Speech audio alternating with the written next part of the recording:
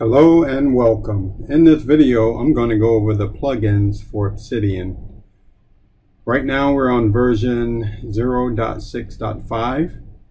One recent change that they did make is that the help files now, if you click on help, it doesn't put the folder and the files in your filing folders that you've created. It opens it up in its own window as if it's its own vault. Okay, so the plugins. If we go into Obsidian Notes, we can see which plugins are all available. They do have a certain format to the way they document the plugins.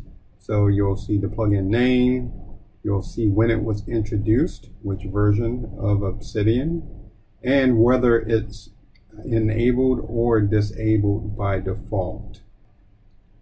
You also get the description of what the plugin does below. So the first one, we'll go ahead and walk through these one by one. The audio recorder plugin, and this is plain to see and even read from the title. This one here, when you enable it, records your voice. We go into the settings, into plugins. This one is typically disabled by default. I went in and enabled this one manually. What happens when you enable it, you get this icon here in the left nav bar, and when you click on it, it's turned green. And once the audio is enabled, you can start speaking. We are speaking into the audio recorder of Obsidian. Then you can go ahead and tap it again to stop. And what will happen is when you go into your notes, the recording is placed by default in your folder directory, in the root of your folder directory. We click on the audio recording, we can click play, and once the audio is enabled, you can see we can hear the audio here, and you can embed the audio or link to it in your notes. The next plugin is the custom CSS. So Obsidian is built on Electron, which allows a lot of flexibility in the customization of the UI. Obsidian opens this up by giving you the option to create your own custom obsidian.css file, which you'd put in your root vault directory. In here you would put your different settings that you'd want for the different colors in the different areas here of your UI. Alright, so the easiest way to get working with the custom CSS is to go ahead and enable the plugin. And what you'll see is the community themes will show up underneath the plugins here, which allows you to do configure it. And there are some pre-built themes that are already available from the community, and the easiest way for you to go ahead and get started is really to select one of these here and click use, and what will happen is that will create that CSS, that obsidian.css file that it's looking for in the root of the vault, and it'll also change the theme. You can see here in the background how everything has changed. So if we go and open up this file, you can see all the different settings here that are in the file for the theme. You go in and change it as you like and see how the UI changes for you. I'll leave those details up to you to dig into, but it's pretty easy and straightforward. And if you want to go back to the default theme, you can just as easily delete this file, and you can see how it immediately removes the theme. You'll also want to go ahead and disable the plugin as well if you're not going to use it. The next plugin is the Daily Notes plugin. Now this plugin basically just gives you a shortcut to opening up a new note, a new file that is pre-named with a particular formatting that you dictate. Enable Daily Notes. So this is the plugin configuration area. Plugins that require or can be configured will show up underneath this area.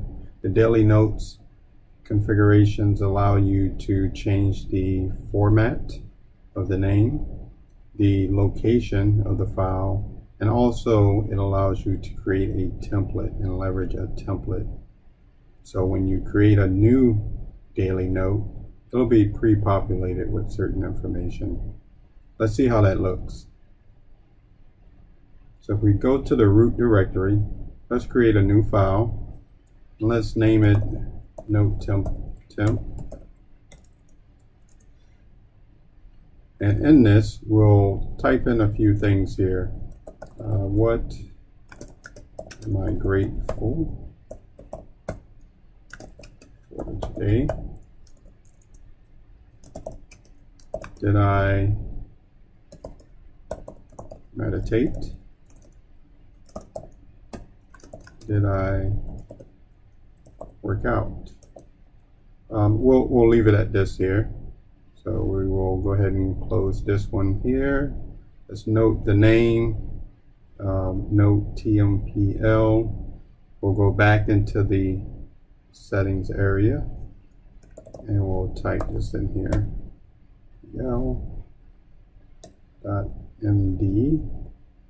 Let's see if this allows us to, once we click on the daily note icon here, we see that it's pre-populated. So it gives it the name that's specified in that configuration. By default, it's the 4-digit year, the 2-digit month, and a 2-digit date.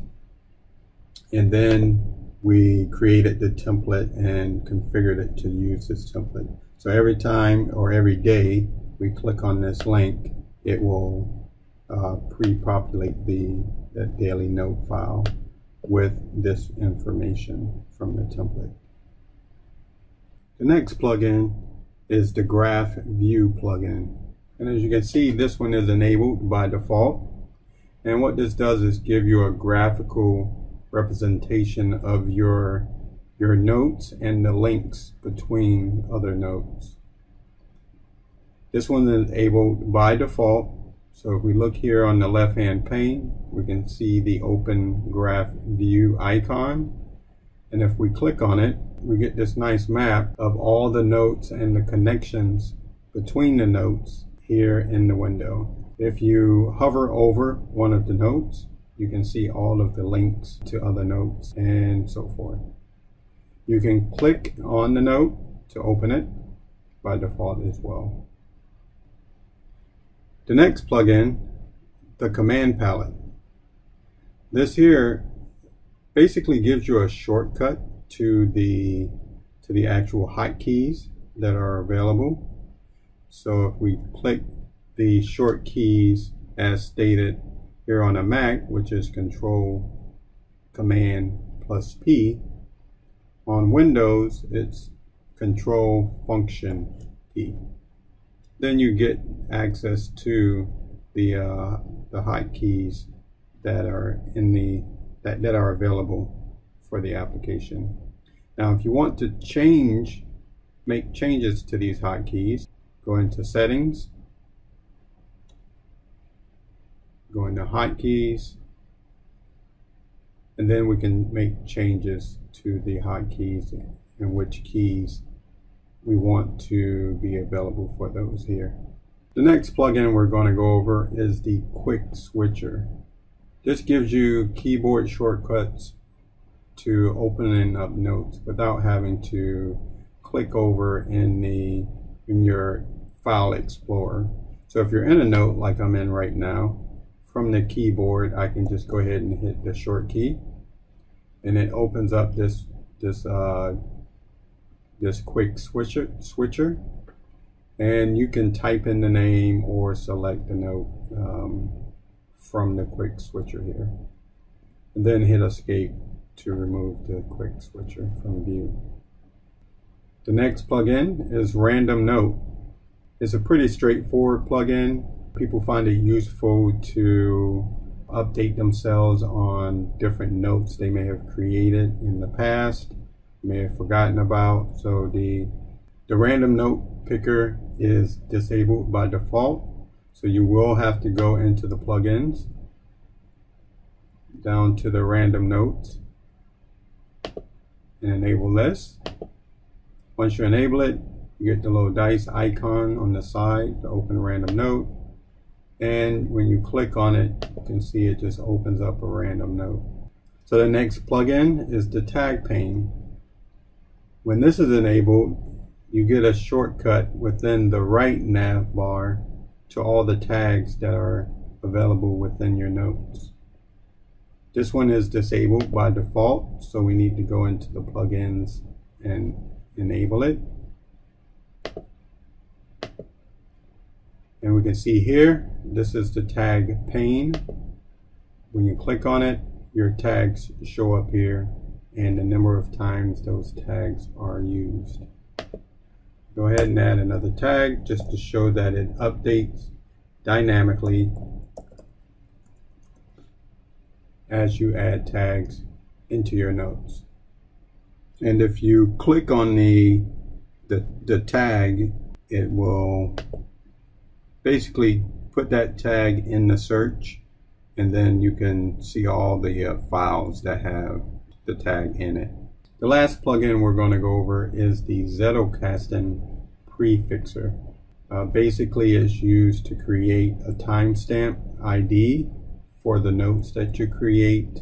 This plugin is disabled by default, so we must go into the plugins settings and enable. Now once this is enabled, we also see here that in the plugins section you can select this, and when you're creating notes that leverage this particular plugin, you can have those notes go to a specific file directory.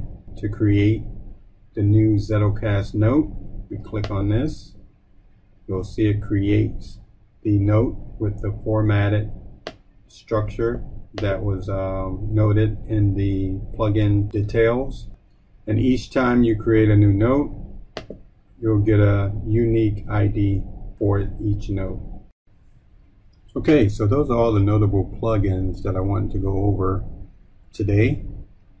I hope this video was helpful. If it was, please like and subscribe to the channel, and have a productive day with positive outcomes.